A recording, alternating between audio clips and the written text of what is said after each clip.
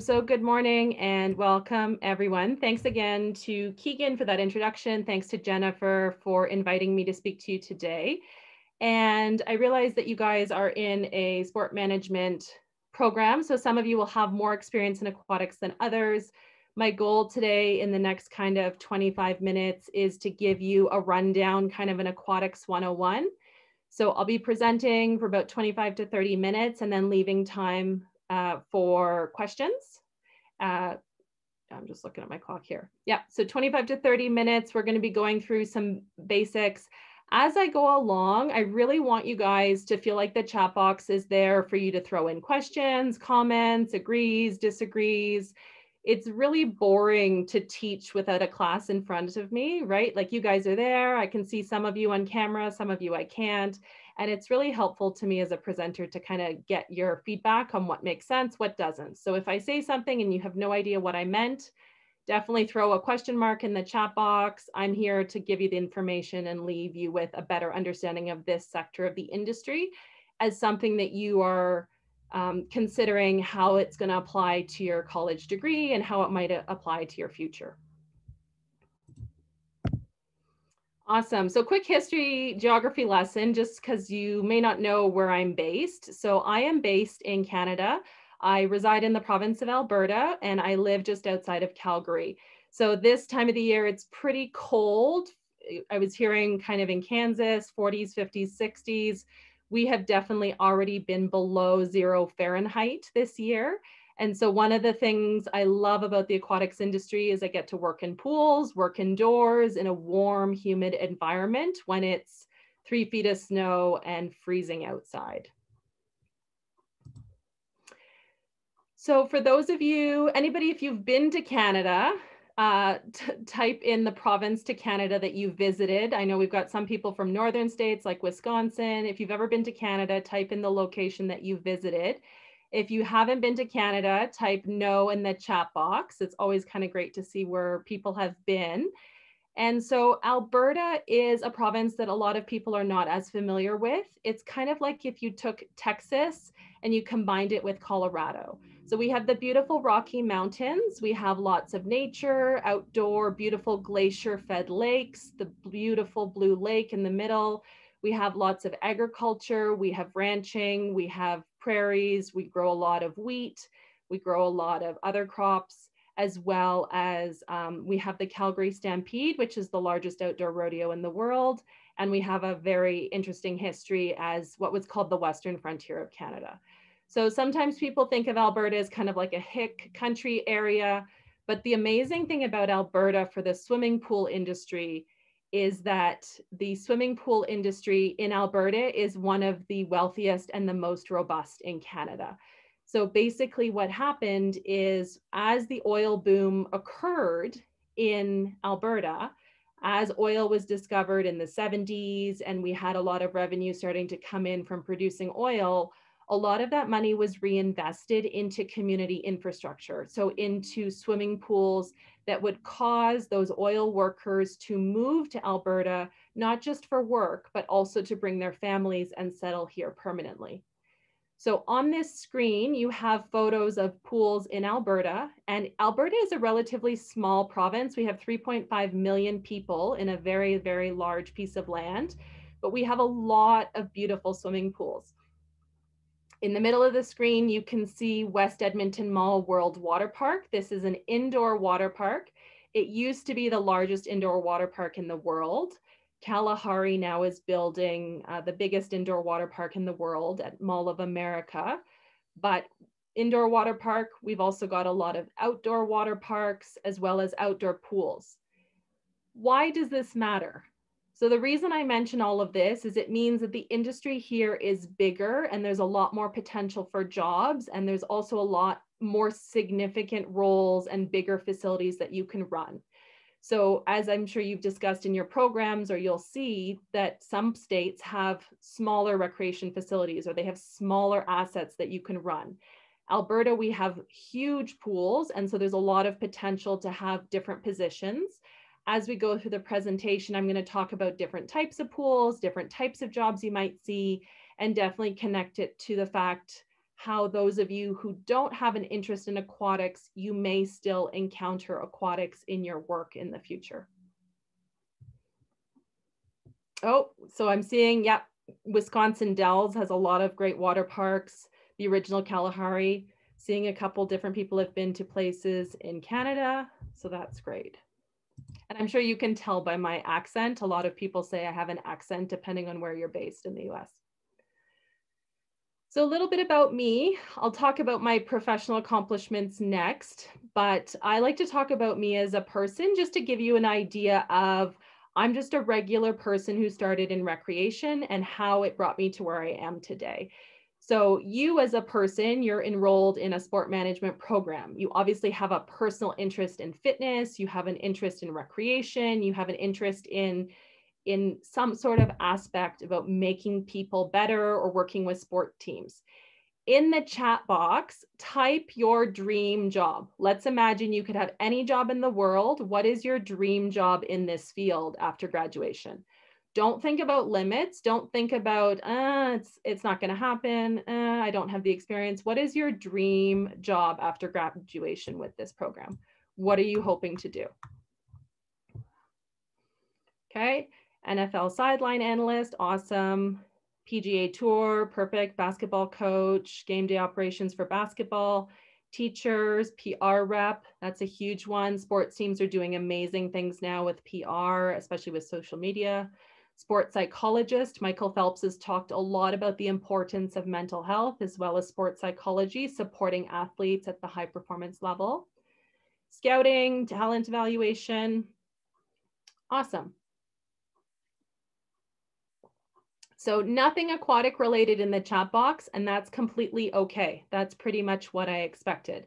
What I'm hoping to connect you to by the end of this session is understanding that aquatics will impact a lot of your different potential career paths, as well as different jobs that you might have indirectly.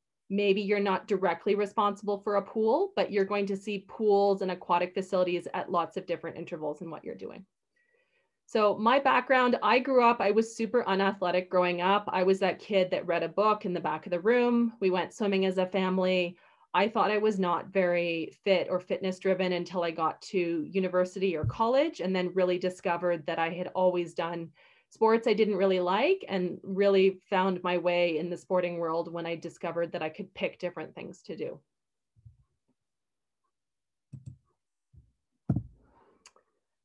So how did I work in aquatics? How did I end up working in aquatics? So I became a lifeguard at age 16. I know we've got at least one lifeguard in the class. Became a lifeguard and lifeguarded outdoor summer camp. And it was the best job ever. It was probably the stereotype that you're picturing at a beach, at a waterfront, working outside all day, you know, relatively easy job. Then I went and did my bachelor's degree at the University of Toronto. It was not at all in anything practical. Both my bachelor's and master's are in religious studies, so they're not at all related to recreation. That's just how things panned out. When I graduated in 2011, the economy was pretty bad after the 2008 financial crash. There were not a lot of jobs in my field. There were not a lot of jobs in general. Everybody I knew was graduating college and they were going to work at Starbucks, or they were temping at a law firm, or they were doing admin work. And I was able to get a position at the University of Toronto. It was a Faculty of Kinesiology position because I had the direct hands-on experience of working in aquatics for the previous 8 years. And then I also had a master's degree.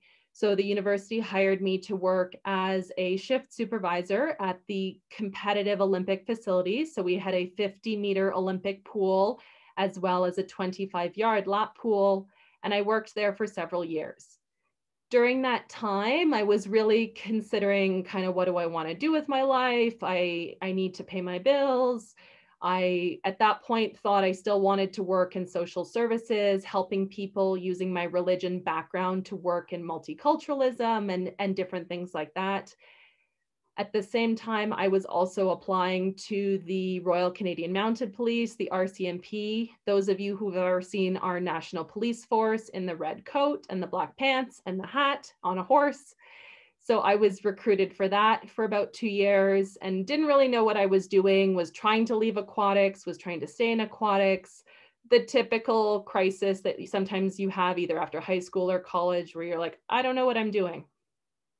I ended up staying in aquatics. I moved out here to Alberta in 2013, and I've been working in aquatics now for 8-9 years permanently. And it's been really, really great for me. It's took me a while to find my place and become comfortable with this is my job, this is my career. And so you don't always have to know right away what you want to do. For those of you that didn't have a dream job, you don't know what you want, that's okay too. It takes some time to get to a place where you know what you want and to make it happen. So don't be frustrated if you're still starting out and you don't know where to go with all of that. So I worked as a municipal aquatic supervisor, which means that I was responsible for running the swimming pool, everything from staffing, operations, programming, advertising for a local government. So I worked in towns of 2,500 as well as towns of 15,000, and I was solely responsible for the pool. Did that until 2017 when I founded my business, Lakeview Aquatic Consultants. I did it because I was often doing extra jobs, extra work on the side, and I really wanted to start to brand myself and have my own business. So it's one thing to be me, Katie, to be helping you with a project or to be teaching a class or to be doing a presentation, but I felt it was really important right off the hop to have a brand and an identity. So I started that in 2017 while I still had my day job. And then at the end of 2018, switched to what I do full time, which is a consulting role. I'll be talking a little bit more about what I do now as a consultant later in the presentation. Next couple slides, I want to talk about the core of the aquatics industry and kind of what are some things that you'll see out there and what that means. Okay. So let's talk first about stereotypes, okay? If you've never been a lifeguard, you've always seen lifeguards portrayed in the media, or you've seen how they've been portrayed in movies. You might have the vision of, you know, there was Pamela Anderson in the original Baywatch, there was Zac Efron in the newer Baywatch, right? There's a lot of stereotypes about lifeguarding. At a fundamental basic level, lifeguards are protecting swimmers from drowning or having medical emergencies in the swimming pool, and then they may be involved in other duties. Not always portrayed particularly well in the media, and sometimes we are ourselves responsible for not providing the best picture either, right? So this was a very famous photo that went viral in 2012. Was it Rio Olympics 2012? No, 2016. 2016 Olympics. This lifeguard, not particularly impressed with their job lifeguarding high performance swimmers. And this prompted a lot of discussion in the aquatics industry, in the lifeguard field, about how we view ourselves and how we have these stereotypes that sometimes we don't work to ensure that the stereotypes disappear, right? Acting like this during a high performance event when the video cameras are on is part of the reason that sometimes the aquatics industry isn't taken seriously as a profession or a career, which is unfortunate because I'm going to show you that there's a full spectrum of jobs available, and that's not even touching on all the other related jobs that may impact the jobs that you're looking at having in the future.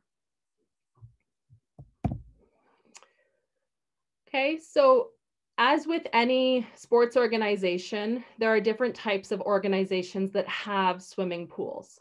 So who owns the pool will depend on the type of organization, but government, municipal, nonprofits such as YMCA, Jewish Community Center, Boys and Girls Club, hospitality, so those are going to be your hotels or your condo management buildings, education, so your high schools, your post-secondary colleges and universities, even some day schools have swimming pools.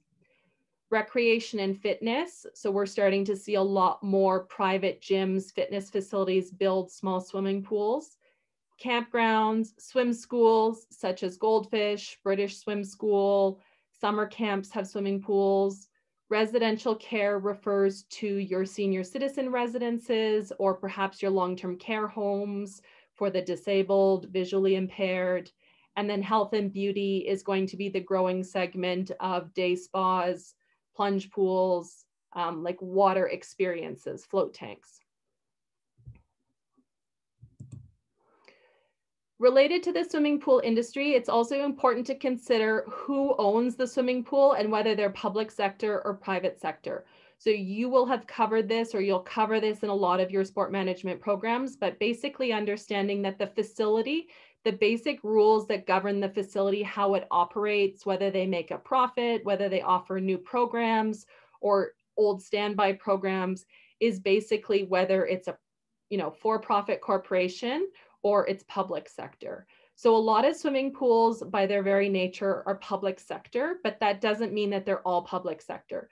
So for example, we're starting to see a lot of the major sports teams, whether it's the NFL, NHL, NBA, they have swimming pools in their change rooms, or at the college level, athletic teams have a lot of aquatic facilities. But most people, when they picture a swimming pool, they picture the 10,000 plus public commercial facilities in the continental United States, right? So driving down the road with your family and deciding to go to the pool for an afternoon. Those are typically public sector, and they're going to be run a lot differently from a private sector business. So types of aquatic facilities, there are so many different types of pools. I'm sure there will be some that we've missed on this list. If you have a pool in your area, can you name that your favorite pool to go to, or the favorite type of pool to go to? So we've talked about Kalahari. Does anyone have a pool in their area that they like to go to, whether it's to swim laps, to sit in the hot tub? Pop that in the chat box so we have a sense of different types of pools that you're going to. Lazy River, yep, love the Lazy River. So you've got your competition pools or your lap pools for lane swimming, your leisure pools, hot tubs or spas with warmer water, water parks, lazy river, water slides, spray parks, splash pads, fountains, decorative pools, baptismal fonts, float tanks. All of these are aquatic facilities and somebody has to operate them. Who is operating these different facilities? So the next couple slides we're going to look at are the different types of roles that exist in the aquatics industry. And again, you may never dive right into doing this exact role, but it's important for you to understand what is entailed in the aquatic side of the industry.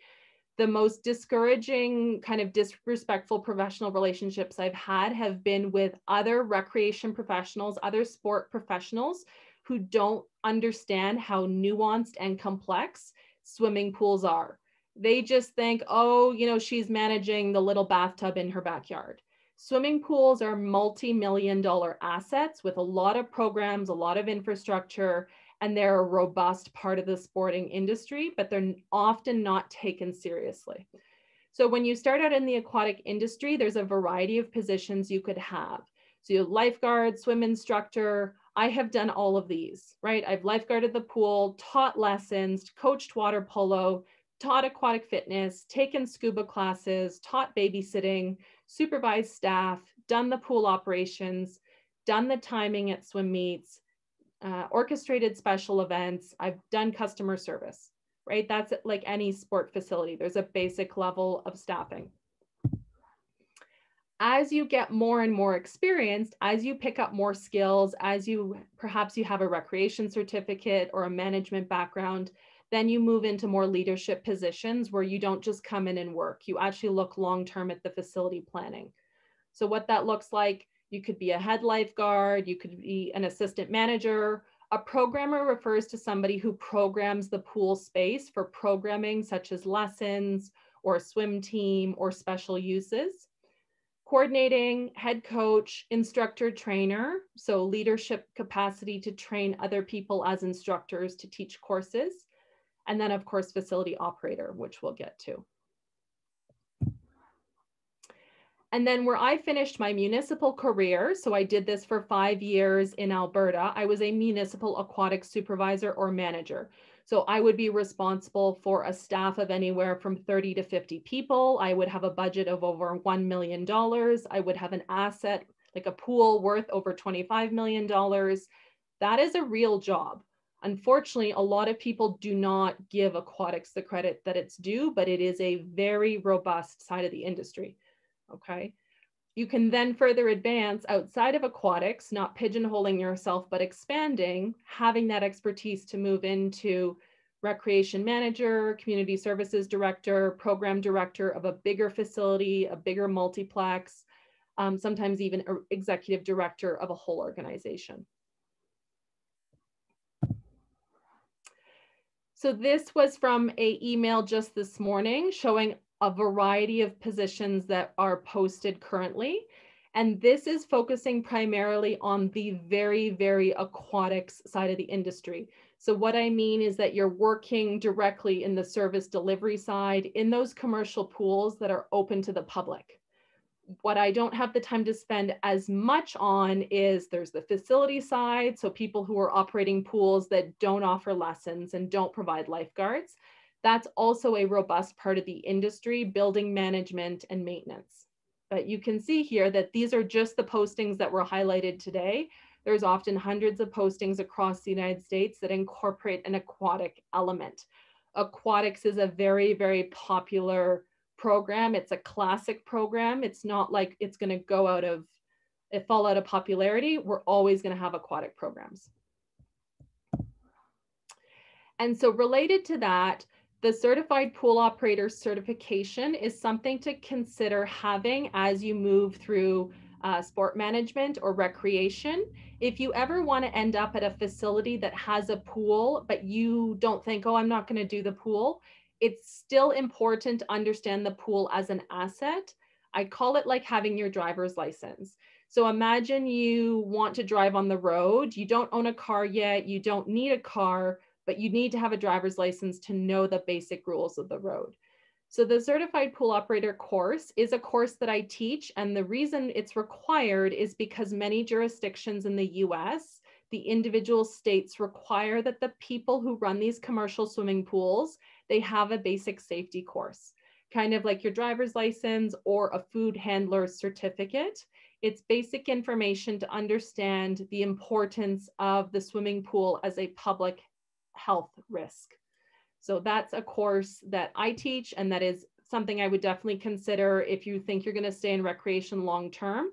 It's usually $340 US, but it's good for 5 years. And I'm seeing it be the tipping point for a lot of people when they're going to apply for jobs at multiplexes and larger organizations. It's an asset that you have that the employer doesn't have to pay for. So what would you do if you are an aquatic supervisor in a typical day? And then I'm going to compare that to what I do now as a consultant. So typical day for me when I was an aquatic supervisor, it's basically like being a business owner. I have to do all aspects of the facility. Some of it's going to be every day, some of it's going to be every week, some of it's going to be monthly, but it falls into 3 big buckets: administration and staffing, the facility, and planning.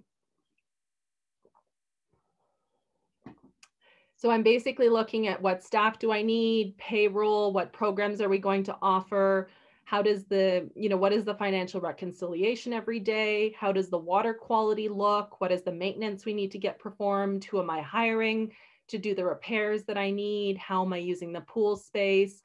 It's a really, really complex job with a diverse skill set. And so you really become a generalist. You're not just a specialist, but you're a generalist within the aquatic specialty. So you need a lot of different skills, and it makes you very versatile to move into other fields, other industries, because you're not just one person doing one task every day. Things are constantly changing and you need to react. And then how is that different from what I do now? So my business now, Lakeview Aquatic Consultants, we're based near Calgary, Alberta, but we do work with clients around the world and across Canada. So basically what I like to say now is that I'm a professional handholder. So I provide coaching and support to different clients, and every day looks different for me. So it is very self-directed. You have to be self-motivated to go find business, go build relationships, go give back to the community, give back to facilities. My revenue comes from different streams, such as teaching classes, consulting with clients, coaching other clients, giving presentations or speaking sessions, but that is all self-generated. And that's self-generated by having over 8 years of experience in the industry in my province, and then also connecting with aquatic professionals across Canada, right? So I was talking before with Jennifer regarding mutual connection, Tim at Aquatic Council, and getting connected with different professionals in the US and different states, and writing articles. Revenue is a lot less stable, but there's a lot of different ways that you can move your business in terms of, I do a lot on social media. I do a lot of things that maybe in the aquatics industry, I'm not directly in the pool anymore, but I'm still educating and impacting a lot of different people. So that's kind of my drive-by to give you as much information as I can in 30 minutes. I am everywhere on social media. So if you're interested in learning more kind of about what we do, check us out on Facebook, check us out on Instagram. We have lots of different information about aquatics. You are always welcome to email me, send me a DM, questions. I'm going to take some questions now, but definitely I want you to consider, even if you think, okay, well, I'm going to work for the NFL, or I'm going to be a talent coach, or I'm going to do sports psychology, don't write off aquatics. Make sure that you understand that aquatics is a significant part of recreation. As I mentioned earlier, the one thing that drove me crazy is I had one colleague for several years who she disrespected aquatics tremendously as a revenue source, as a reason that brought people into the building. She just didn't get it. And that's fine. You don't have to love pools. You don't have to love swimming, but it's no less important than the arena or the track or the golf course or the, it's an equal part of the recreation and sport world. It may not be as high profile as football. It may not be as high profile as basketball, but it is a huge driver in our industry. So